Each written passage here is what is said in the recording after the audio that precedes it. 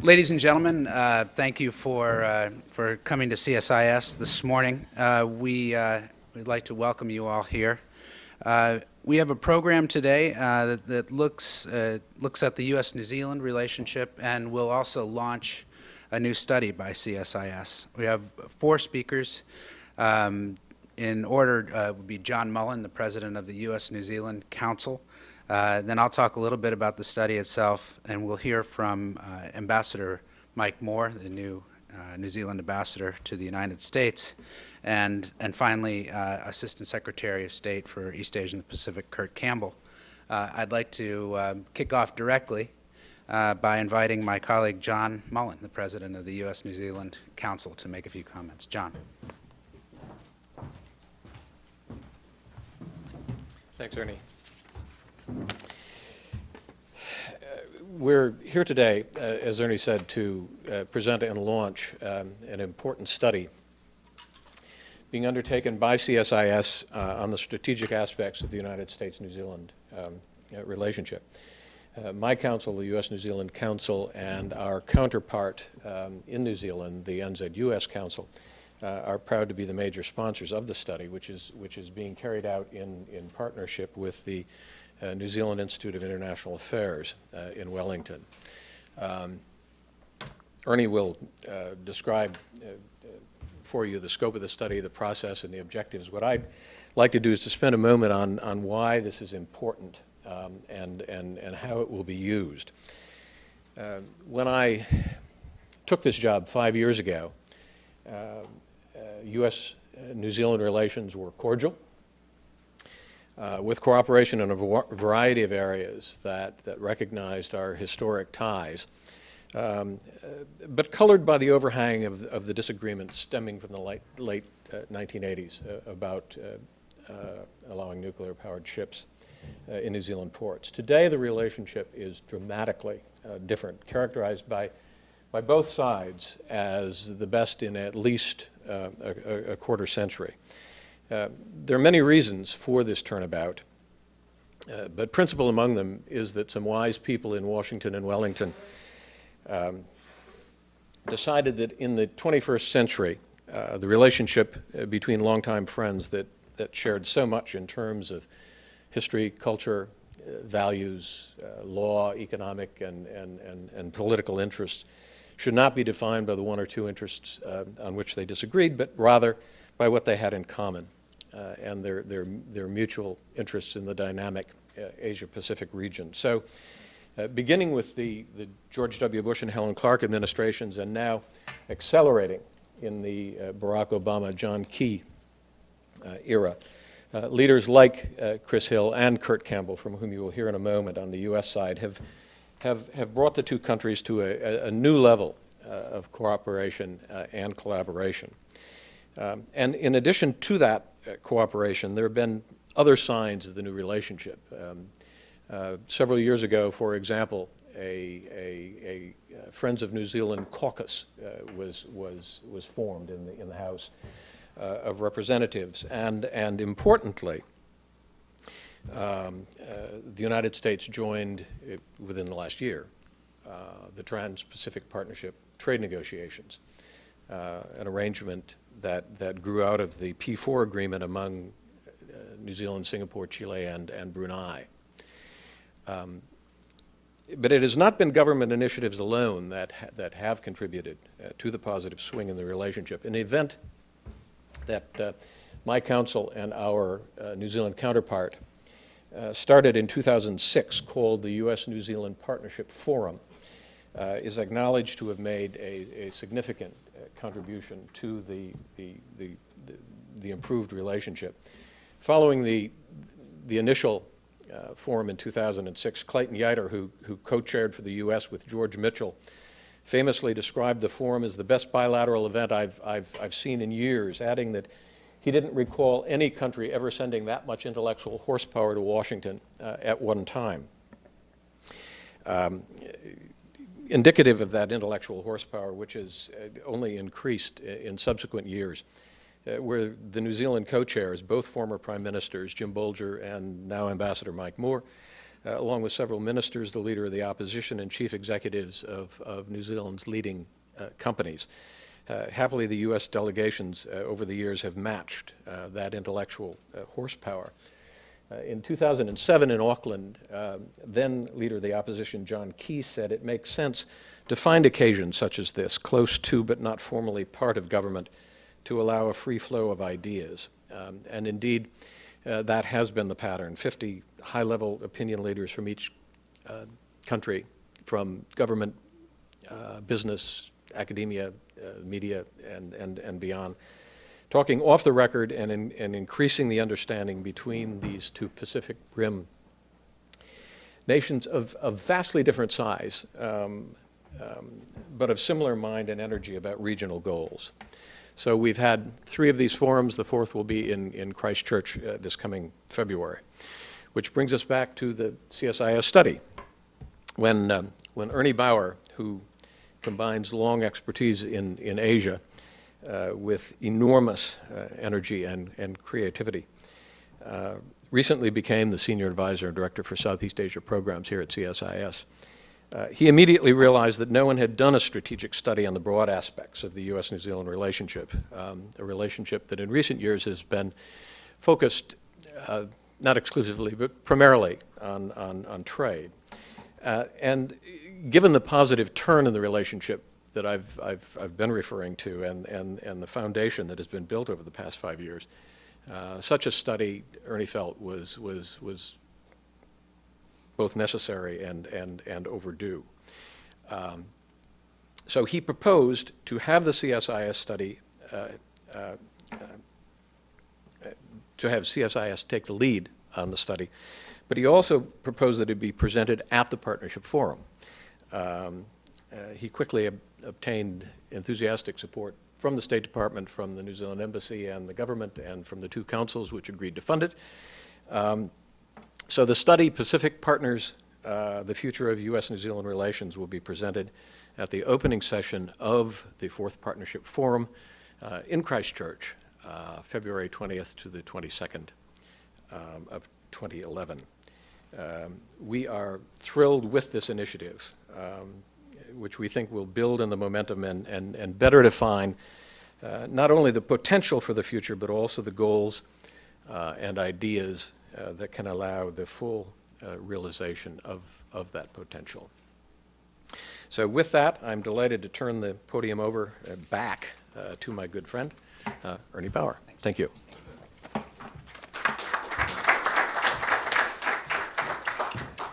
Thank you very much, John. And I'm mindful that I'm between you and 2 rock stars, so I'll be brief. What I'd like to do is just describe what the study is about, what issues it will cover, and talk a little bit about the process of the study, which I think is going to be very important. One of the guys I really respect in diplomacy is Tommy Coe, who is many of you know, was the U.S. ambassador here in Washington, and is sort of a minister with any portfolio he wants in the Singaporean foreign ministry. And Tommy told me when he was negotiating, he was the lead negotiator for Singapore, for the U.S.-Singapore Free Trade Agreement. Ernie, you know, it's not what you come out with sometimes in these agreements, though that's important. It's how you do it. And in this case, we are winning the war with every meeting that we have with our two sides. And what he meant was he's bringing the leaders from the United States through our bureaucracy, people that hadn't been to Singapore before, hadn't thought about Singapore before, in contact with the Singaporean colleagues who might not have thought about the United States before, have been very narrowly focused. And, you know, Tommy was right. The U.S.-Singapore relationship absolutely blossomed after that FTA negotiation, not because of the paper that they agreed upon, but because of the relationships that were built. And I think that, to me, is a really important part of this study. I'm mindful of the co-doctrine, and I'm very fortunate to have people like John Mullen, Kurt Campbell, Mike Moore, and his predecessor, Roy Ferguson, working with us on this, because the energy behind this effort is very significant, and I will tell you that that's going to make all the difference. The study, as John said, is called Pacific Partners, the Future of U.S.-New Zealand Relations. CSIS is leading the study. We, as John mentioned, our counterpart doing research in New Zealand is the New Zealand Institute of International Affairs, based in Wellington. They've got an incredible team working on their side.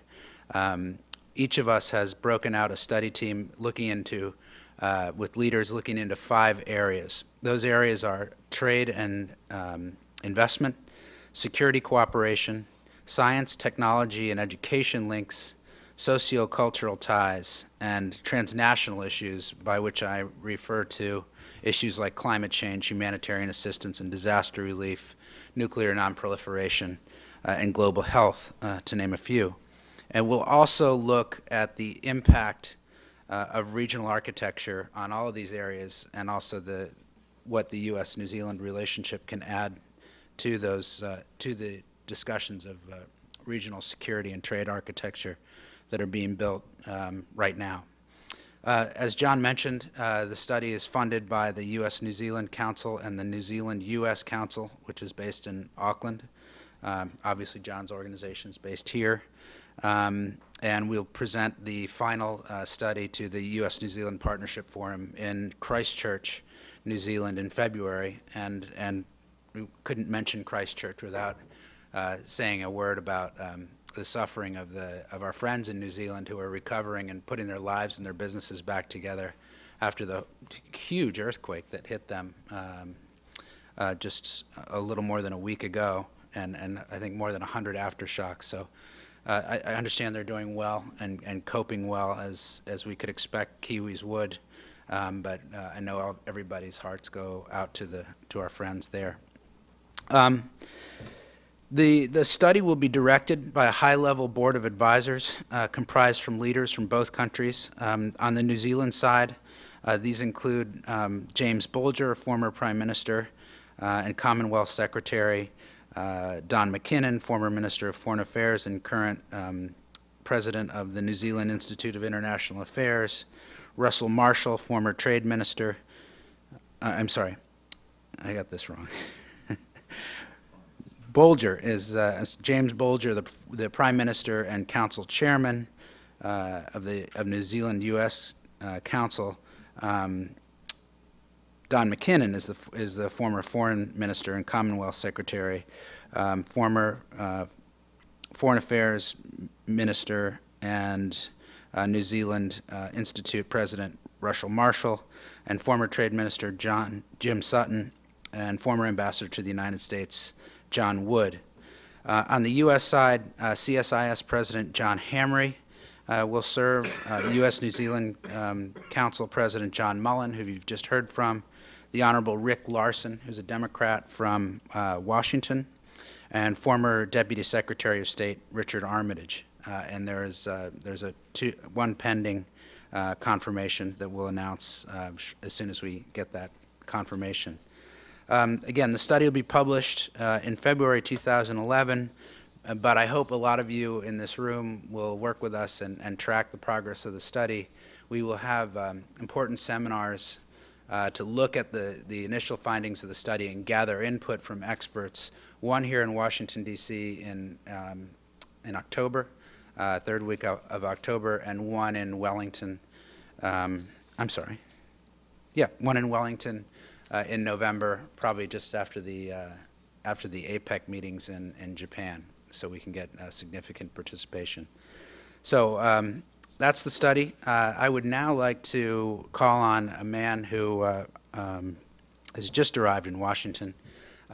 You talk about energy and smarts and a great sense of humor, somebody who you couldn't think of a better architect to move this relationship further. Former Prime Minister of New Zealand, former Secretary General, or Director General, sorry, of the WTO. Please join me in welcoming New Zealand Ambassador Mike Moore.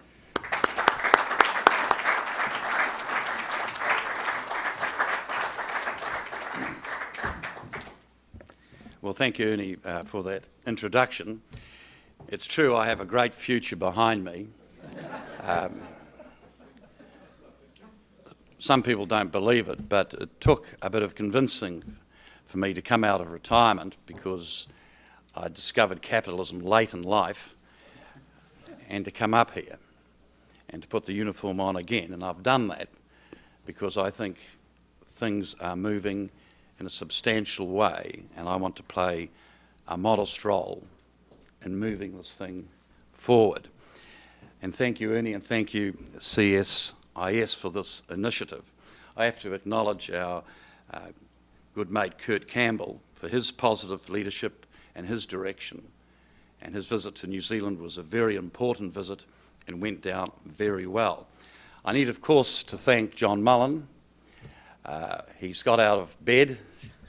He's had both his knees fixed so he can run faster. And he's been a great colleague and friend. This study is timely, it's constructive, it will be a useful contribution to our relationship. CSIS is an acknowledged leader in this field because your work is robust, you have integrity, and this will be useful as a roadmap for all of us. My Prime Minister sent me up here with a very specific instruction to make myself useful. I think he said bloody useful. So I'm very pleased to be able to endorse this useful project. And as a former politician, I'm used to claiming the credit for things I've had nothing to do with. Our relationship has been growing from strength to strength. I guess one day historians will look back with puzzlement as to why there was a period of confusion. We have so many common interests and values. To start with, we like each other. I was Minister of Tourism in the 80s, and we used to survey visitors leaving New Zealand. What did they think of New Zealand? Americans leaving New Zealand in the 80s said this about us: we like New Zealand. Reminds us of America when Eisenhower was president. I didn't know whether to be insulted or flattered. I preferred to be flattered. We do good business together. We study in each other's countries. Our scientists are breaking new boundaries together, including by developing new understandings of global climate change and joint research in the Antarctic. We work together in support of peace and prosperity in many parts of the world, just not our region. And our Prime Minister, John Key, was pleased to be able to contribute to the Nuclear Security Summit this year. Yet there is much more we could do and should be doing together. Our relationship should develop by design, by deliberate strategy, and in a thoughtful way. Therefore, I welcome the focus, the rigour that the CSIS study will bring to the relationship, and the challenge that I hope CSIS will give policymakers in both countries to do more, to do better. We can take criticism. We welcome advice. With criticism and advice, we can lift our play. The cliches are true.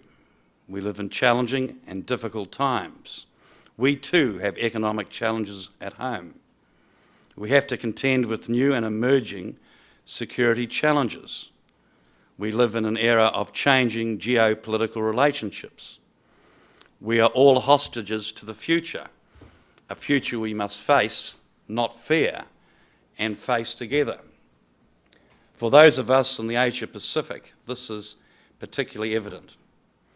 We in New Zealand are excited by the growth opportunities and potential in our region, and we have not stood still.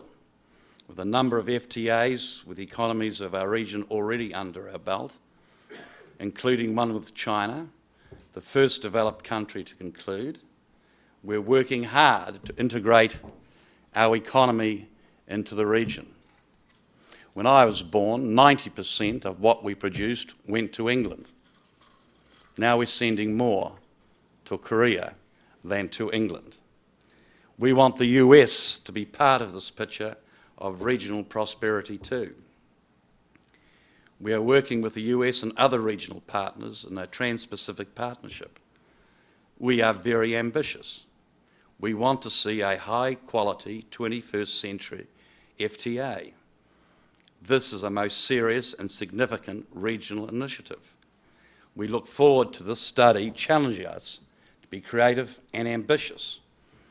We see this TPP initiative as something that can be done by a group of true believers that will serve to give impetus and inspire other APEC members to build out from this progressive hub.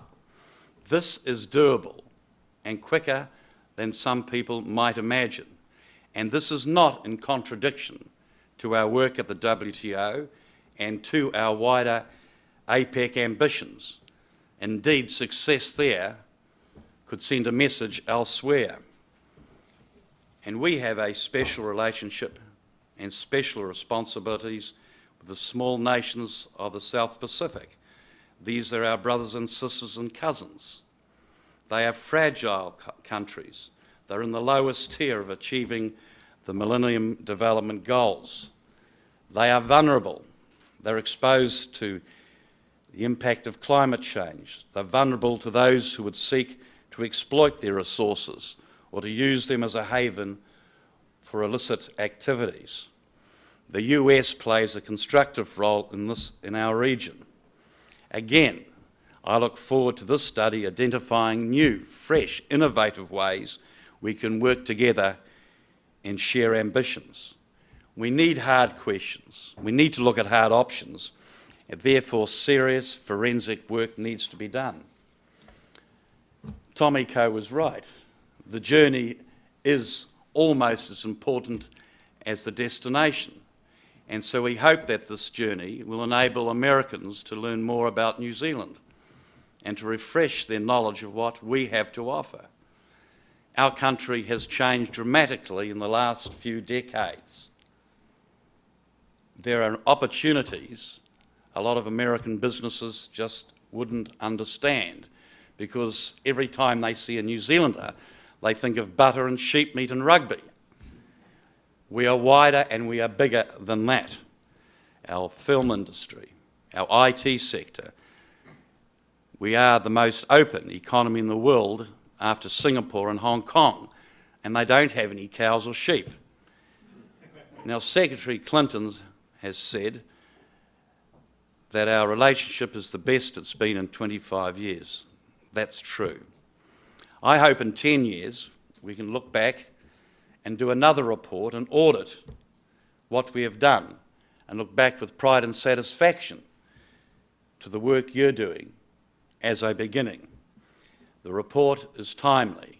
It is going to be released at our next New Zealand-US Business Partnership Forum that will be held in Christchurch.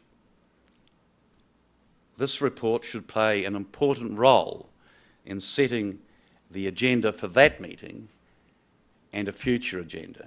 And can I thank you, in conclusion, for the kind words you said, and other dear friends have said about the problems in Christchurch. This is my old electorate. It has been a shocker. We have been lucky. No one got hurt. 7.4, about 100 aftershocks. And I am, if I can be excused, being slightly nationalistic and chauvinistic for a minute. Our guys did well. When I rang people to see how they're getting on, the roads are broken up, the civil society went to work, the football clubs, the soldiers' clubs, the fire brigade, everybody's gone to work, the government was on time. Our Earthquake and War Damages Commission, which reinsures, will probably be making some Swiss bankers sweat at the moment. The system began to work, and I'm filled with pride of how our citizens have behaved. Burglaries went down. That's just not because I'm up here. Thank you.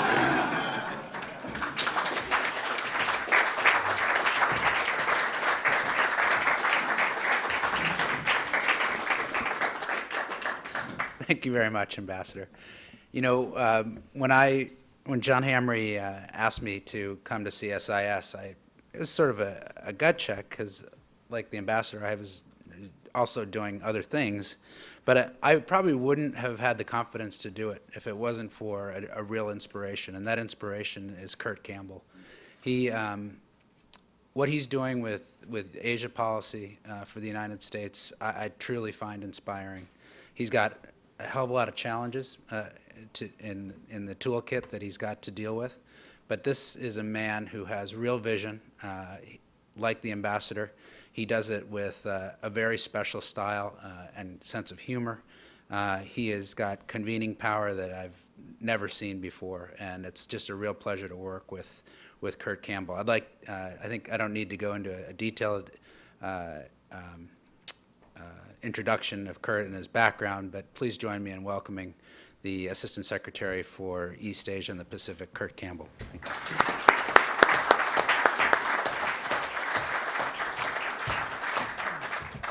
I often notice that when people, introduce folks, they say things that are nice and very grateful for Ernie. But when I get introduced, people always say things. He has a very special style, and you notice in Asia that often can go kind of both ways, if you know what I'm saying. So it's great to be here. I also want to just thank the ambassador and John. There isn't one word either of them said that I wouldn't support 100%, and it's great to be on this panel with them. I have to also say, just as a quick tribute to Ernie, not only is this report and this effort unbelievably timely, and it is also the case that we are at the best possible place that we can be in terms of 25 years. But there is so much we can do over the course of the next couple of years. And this report can be a vision document. It can be a roadmap. It can help convene and drive this relationship over the next couple of years, and I could not be more enthusiastic about it. I just all of you know, Ernie's been at CSIS for I think just about a year. I've never seen a person energize a set of issues more effectively than Ernie has, and it's just fantastic to work with him. And the fact that CSIS is taking on this study at a time that we're at such a critical phase, I just couldn't be more supportive of. Our entire team at the State Department and the Pentagon and the White House are anxious to help and support this effort as we go forward. I have to say I was struck when the ambassador was talking about tourism. I have my own tourism story, which I will just relate to you very quickly. It's so wonderful to see so many friends in the audience. One of my closest and dearest friends is Peter Watson, who, frankly, is a son of New Zealand and introduced me to the country. And his father served with great distinction during the Battle of Britain, and just had a great opportunity to get to know the country through him. I was on vacation there with him and 4 other fellows at the end of my time at the Pentagon. My wife, I have a whole slew of daughters now, but she was pregnant with our first one. It was a little bit of a difficult pregnancy, and I had to come for business, but then we took a little time subsequently. My wife was about 8 months pregnant. And I still recall we had an unbelievably wonderful time, just off the charts. And I was on the phone. Peter had a cell phone, and we were calling. And my wife said, "Well, how's it going?" And I was on the phone with her, and I said, "I'm having the best time I've ever had in my entire life." And Peter was good enough to give me some advice subsequently how to fine-tune those talking points. Unfortunately, a little too late for that particular encounter, but I want to thank Peter for his friendship and support of this relationship as we go forward. We also have to take a moment not only to recognize the challenge that the people of Christchurch are facing. When I was in New Zealand about a month ago, unfortunately, we were there during the tragic demise of one of New Zealand's finest in Afghanistan. I just want to take a moment to recognize the contributions of New Zealand and the sacrifices they are making along with us in critical places like Afghanistan. I just want to say a couple of things, if I can, about the relationship and about where I think we need to go.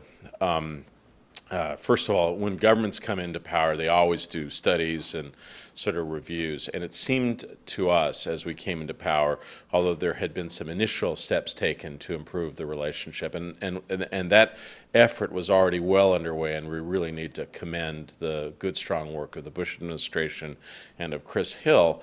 But when we did our review, it became very clear that this was a bilateral relationship that was profoundly underperforming. And when John very delicately said when we were divided by just a couple of issues, the truth is it was one issue. In fact, and in every other issue when it comes to issues of poverty, of climate change, of regional architecture, New Zealand has been a friend, a supporter, a sounding board, and it was very clear to us that we needed to take steps to move beyond some of the challenges that we have faced over the last 25 years on nuclear-related matters and focus more on the issues that unite us than those that are difficult or challenging, that one issue. And so we've put that issue aside, and we are focusing now on the issues that are most important for us as we move forward. That doesn't mean in any way that particular issue, the nuclear issue, is not a difficult one. It is. But there are so many other matters that really require a closer coordination and cooperation between the United States and New Zealand. What we've seen over the course of the last couple of years is a deeper interaction at the highest levels.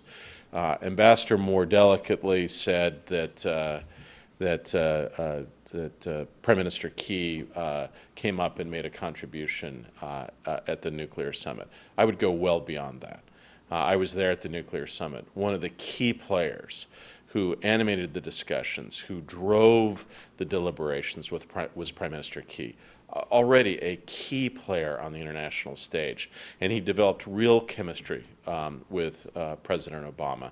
And I was struck at how important New Zealand's contribution was on nuclear issues. And I must say, in many respects, what we saw with the nuclear summit was the United States and other countries really adopting an agenda that New Zealand has championed for decades. And so in many respects, it was a validation of the strong, clear principles of nuclear security and nonproliferation that New Zealand has believed in, has made part of their national policy for decades. And I think it was a very welcome development, and I cannot imagine a more effective prosecutor of those national policies than Prime Minister John Key. In addition, we've had a series of interactions at the Pacific Island Forum, and those meetings have been critical for us. I think one of the things that we've heard not only from Australia and New Zealand is that the United States needs to profoundly step up its game in the Pacific. And if you look over the course of 20 years, we have essentially walked away from some of our most important historic, strategic, and moral commitments to the Pacific. Areas where our forefathers, my father, fought, and Americans died and worked towards bringing a better future to. New Zealand has been one of those countries that has urged the United States to play a more active role, not just in the security of the Pacific, but in the prosperity, in the humanitarian challenges that many of these poor, small island nations face. And we are trying to do so. You will notice that later this month, Secretary Clinton will be meeting with all the heads of the Pacific Island states and will be underscoring our return in some measure to the Pacific. We are restarting our USAID missions in the Pacific, something that had been suspended several years ago. That is a specific recommendation from our New Zealand friends. And we look to work on a range of issues going forward in the islands in particular.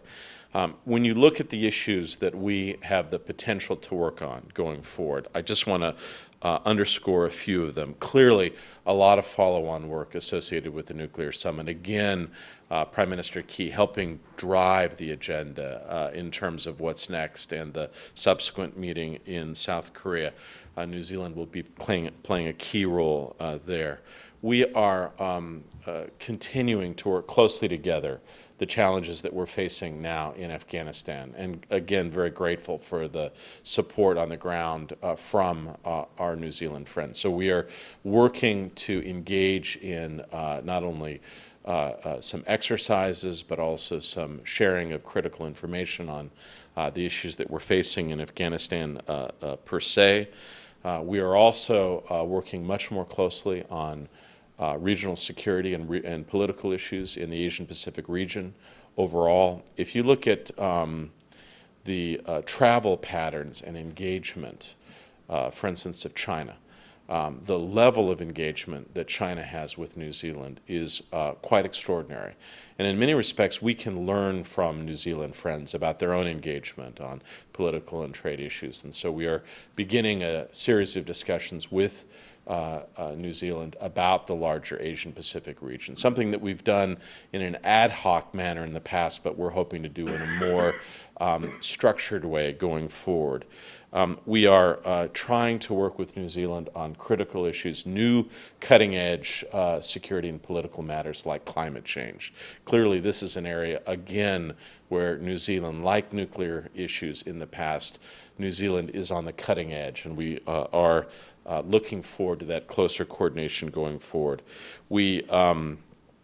The ambassador talked, I think, powerfully about the TPP, and I don't think there's much I can add to that, only that we will look for New Zealand to help drive us, to provide inspiration, and to support this effort. And we share his view that this can be a critical ingredient in an effective, optimistic, outward-looking economic agenda of the United States. And it's just absolutely essential. And one of the reasons that the ambassador is here, and when he talks about coming back into public service and putting on the uniform, he believes one of his key roles will be to drive this negotiation forward, and we welcome that.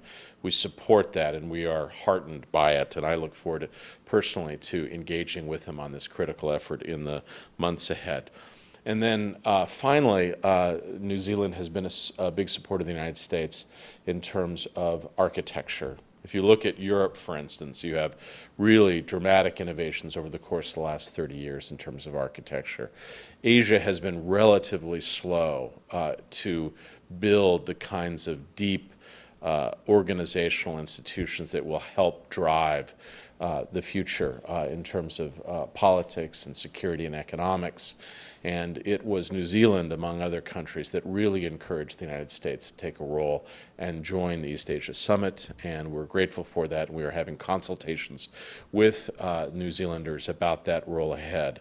If I can just say a word about what I think is going to be important for this study going forward, one of the things that I am struck by in government is how much structured mechanisms drive the agenda of government. So if you look at what our senior officials do, they spend an inordinate amount of time engaging with our friends in Europe. Now, Europe is extremely important, critical for our future and our past, but the bilateral and multilateral mechanisms that are in place really provide, in many respects, a calendar of engagement.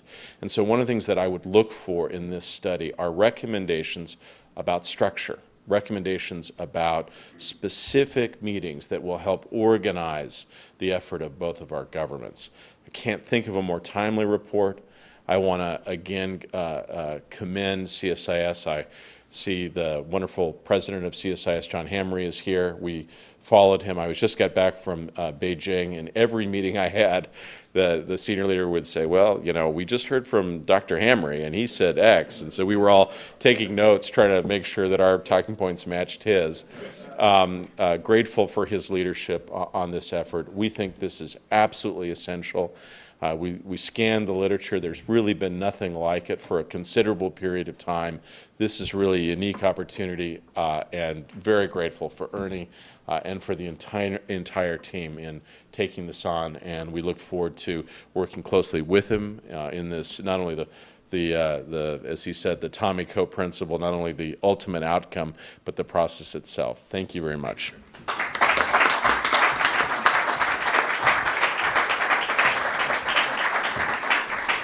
Thank you, Kurt. We have time for several questions, but we will wrap up at the end of the hour. So just usual rules, please just identify yourself and the organization you're with. I think I saw the hand in the back, and then we'll go to you. Hi. How are you? Connie Lowen for Scoop, New Zealand. Welcome, Mr. Ambassador. I appreciate the words that you've all said about Christchurch, about the earthquake, and I know the State Department has done a lot. I've been trying to find out whether President Obama has called the Prime Minister or called anybody in New Zealand, or whether he plans to. And is the U.S. giving any direct help to New Zealand right now?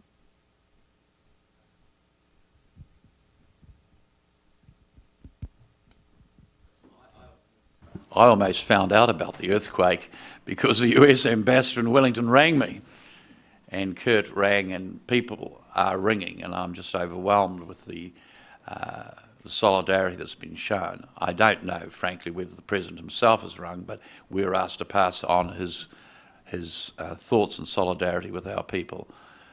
So we're very, very pleased with what we've heard from all our friends in the States, at all levels, from the highest to the chap in the restaurant.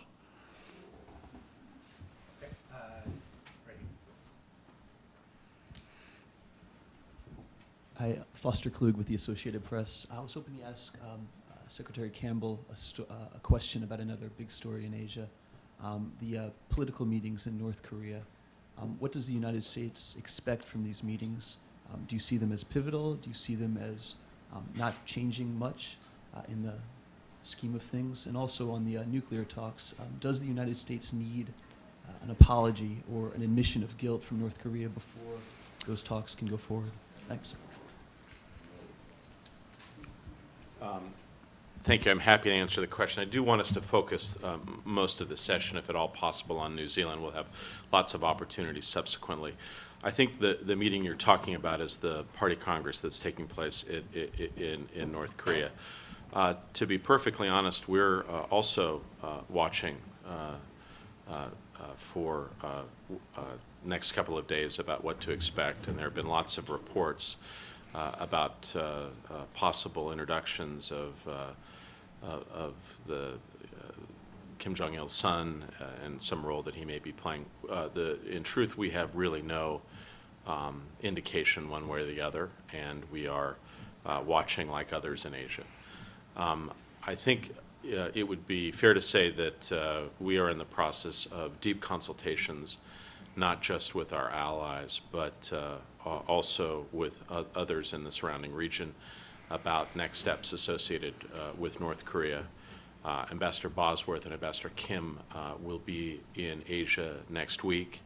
I think we believe that it will be critical for there to be some element of reconciliation between the North and the South for any process to move forward. And we've communicated that very clearly to all parties involved.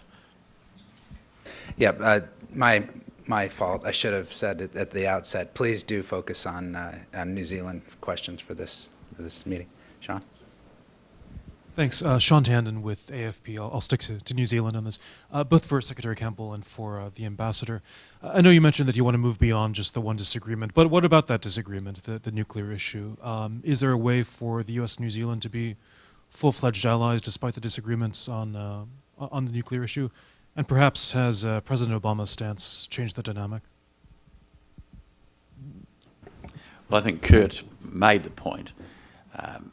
There is a difference, but it's not such a big difference that it stops us cooperating just about every other corner of the world, and that difference stays. But here's the truth. In Afghanistan and in all sorts of places, New Zealanders are working alongside Americans, and we're in places where America is not, but where America's interests are involved, but we can do the job, whether it's Timor, whether it's Solomon Islands or whatever. So I'm not saying things have moved away, but they have moved forward, and we find all these points of light where we cooperate. This may well be a subject for historians to puzzle about in the future. I would just simply say I think that the United States and New Zealand currently are the closest possible of friends, and we share, and I think one of the things that we are finding in our initial discussions about a range of issues is how close our regional, global, economic and strategic perceptions are about the way forward.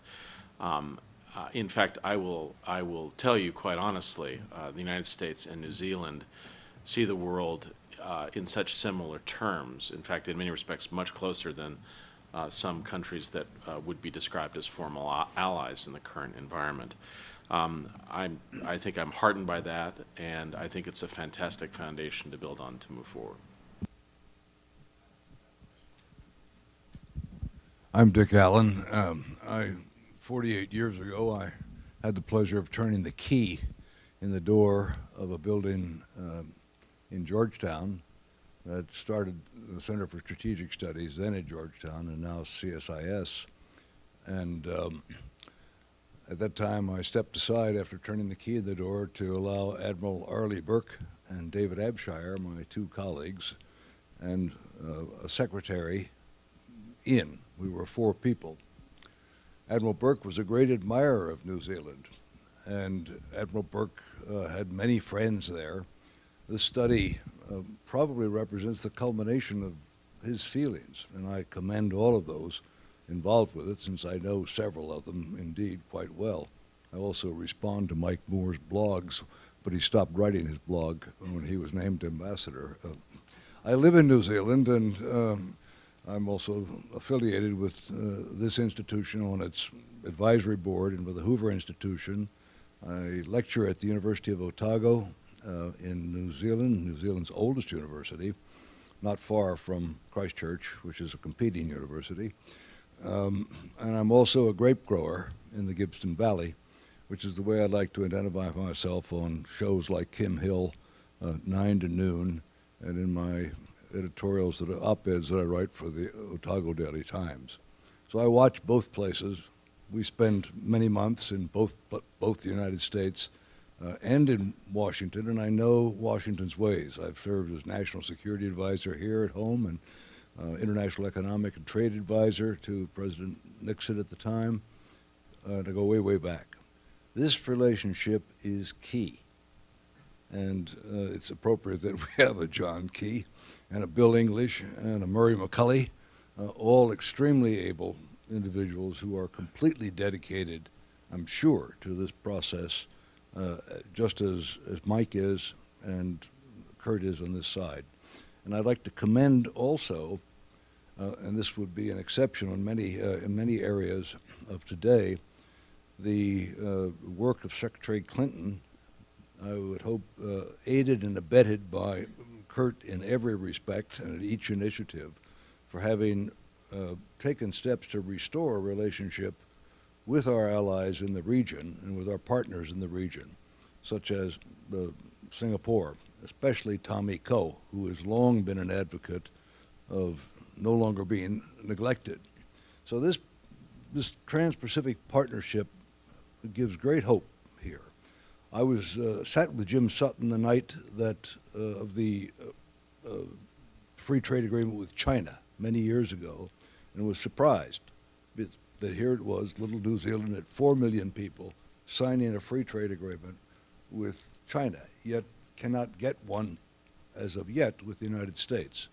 The difficulties lie in the Congress, and if that long-winded explanation might help lead to the question, what will be done about the United States Congress? Because it's the United States Congress that will impede and prohibit, based on present interests, any Trans-Pacific partnership that involves an additional 5 or 6 free trade agreements, when not even the Mexican free trade agreement can be implemented fully, and we have others that are on the doorstep, such as the ROK, much less now begin with 5 or 6 new ones of many regions that we don't really fully understand and know much about. I apologize for the length of that, but the question encapsulates lots of difficulty and lots of work, maybe even beyond Secretary Campbell's tenure over the next 4, he thinks 8 years, but I'm not so sure.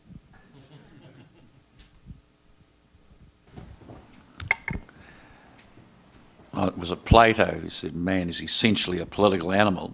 None of us underestimate the politics, and there are friends in this room who can assist us with this. We have to carry the load as well. There's a responsibility on us, the partnership members. And while I've listened to the arguments, you keep thinking and learning. We must get Tommy Koh down, and he can run a good dinner. we must apply the multiplier effect to all the partners. And I remind you, Australia, Singapore, Brunei, most likely Vietnam, Peru, Chile, this is getting a critical mass. And I've learned that we don't know everything. If we were so clever, we would have done it. And we're studying carefully how the Aussies and Chile and others did it. We are meeting as a group. We understand that we have to do the work. And we have friends in high places. We've got friends in a couple of low places as well. We will be asking you, sir, and other dear friends at certain times to make the case. But this is about everybody winning. And this is about a group I like to call the true believers, who are adults who want to do something serious about the 21st century, to produce a model going right back to supply lines, the whole deal. In the WTO we compromised a lot, in APEC we compromised a lot. Let's get something up here of stunning substance that can be announced at a certain time, which I hope will edge the work in Geneva and prove an inspiration to others in APEC. To me, this is an enormous disappointment. I thought the Doha round was going to do it. It hasn't, unfortunately, yet. But this is not a contradiction to Doha, nor is it a contradiction to APEC. But we have to do the work as well. We understand. This is a complex town. Huh? We understand. We have to do our share. Having best friends is not enough. First of all, let me just say a word, just thank Richard for his service, and also for his prodding over decades about this relationship. I remember he came to see me when I was in the Pentagon in the 1990s and urged then we needed to do more with New Zealand. And I guess this would be in one of those categories, Richard, of better late than never. And it's in many respects a fulfillment of your commitment to the relationship. And I have not tasted the wine from your vineyard, but I look forward on the next trip down. I'm gonna come in February, and I'll look forward hopefully to open a bottle with you on that. If I can just say just one thing, and again, I understand all the complexities of the politics of trade and economic engagement. I spend my life in Asia. I spent a lot of time on the road. I was, again, with John, we were in China. Anyone who does not understand the drama that's playing out in Asia in terms of trade and economics, and that many countries in Asia want more, not less, of the United States. And they want us off the sidelines. They want us to be traditionally, as we have been, optimistic, not anxious. They want us committed on the playing field of Asia's trade, macroeconomic and other economic playing fields. And it's just an inexorable logic of our engagement. And so we all recognize some of the difficulties. My own personal view is that the United States has to understand the imperative of this kind of engagement. And I agree with the ambassador on TPP. And I must say, I see his hand at work already in terms of bringing people together, making the logic for a high-quality engagement, underscoring that the region will not wait. It will not wait for us.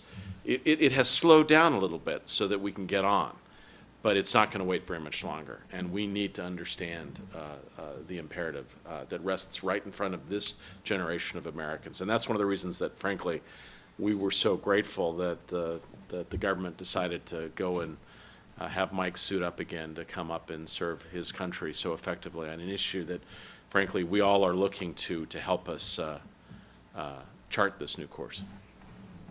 I'd like to, I'm sorry, we're not going to be able to do additional questions. We've gone over time, and we won't be able to do these things if I keep these guys over time. They won't come back.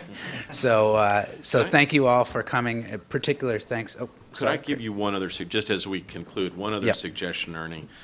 I think there is enough of a community that you might want to consider doing a a relatively regular lunch or meeting in which you have people speak about the issues that are animating the U.S.-New Zealand relationship, the role that New Zealand plays, I think it would be very valuable to go forward. And that would be something that I think, in addition to this overall effort that you're, sorry to interrupt your. No, that's good, and we'll work with John Mullen on that initiative. I think that's a great recommendation. Thank you, Ambassador. Thank you, Kurt Campbell. Thank you, John Mullen. We should invite to the forum, and Deputy Steinberg is going to come, so he's going to come.